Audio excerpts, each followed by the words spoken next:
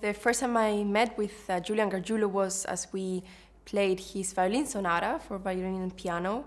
And it was very interesting for me because he has a very unique style of composing.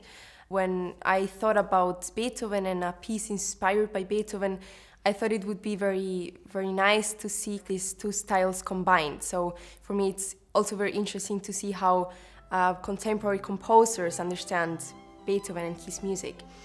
Yeah, it was a very interesting process where we kind of developed the piece together. We changed some things, adapting it to the violin. Yes, he's very open to my ideas and to my suggestions, so it was very interesting working with him and also, of course, a lot of fun.